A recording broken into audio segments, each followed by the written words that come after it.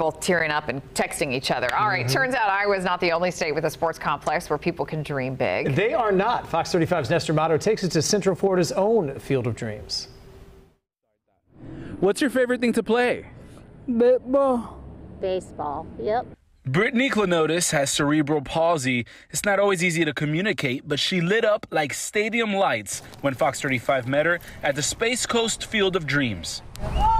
Her mom, Denise, says she was 6 years old when she met Jim Tapp, a firefighter who moved to Brevard County to retire. He believed if you build it, they will come. So much joy. Every holiday, we had Christmas parties here, Halloween parties. Anything I said, he ran with. Denise became emotional talking about Jim, who passed away in 2020.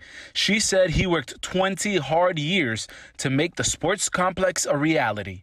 All because his heart ached that the county had no safe, accessible place for her and those with special needs to play sports. With extensive therapies and treatments, she has beaten all odds. So I learned from that moment that I don't take no as an answer, and we also don't use the word can't in our home. It's not allowed. Brittany was his first inspiration for the sports complex, which opened in 2016, raising $5 million in donations and in state and local contributions. The nonprofit, managed by the city of West Melbourne, has basketball, golf, soccer, and baseball fields for those with all abilities to use. It's just a beautiful place for people with disabilities and actually anyone to come and just play and be together. Denise says Jim and Brittany's special relationship was the foundation the Space Coast Field of Dreams was built upon. She is really, honestly, the most kindest, loving soul, but she is a spitfire.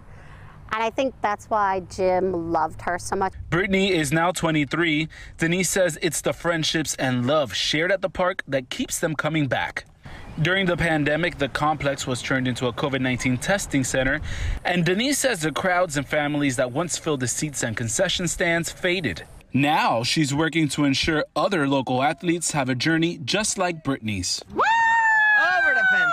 I'm trying so hard behind the scenes, Jim, to keep your legacy alive.